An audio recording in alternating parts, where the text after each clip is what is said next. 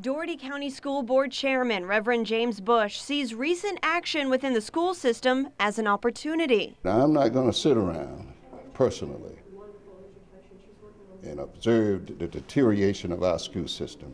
We got to restore credibility, period.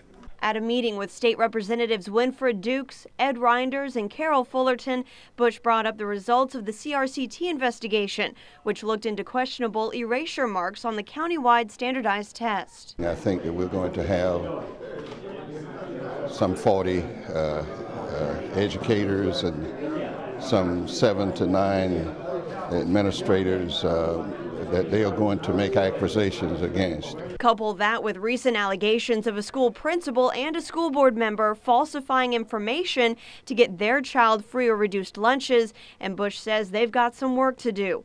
Bush called for someone on the federal level to investigate. Someone who has maybe been an FBI agent or a Secret Service agent who have dealt with these type issues. Representative Ed Reinders agrees that the school board does need to build credibility, but is not sure about a federal investigator.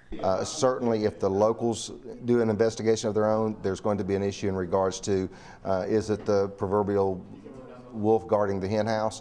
What role should the state or the feds play? I think right now it's a little early to make that call. Another issue brought up this morning was how to get students into class who don't come until after Labor Day. Representative Ed Reinders asked Dr. Murphy if he would want to penalize those families by taking away some of their entitlements, but Dr. Murphy said no. Over 50% of students' families fall under the poverty line, and reducing things like social services, he says, is not the answer.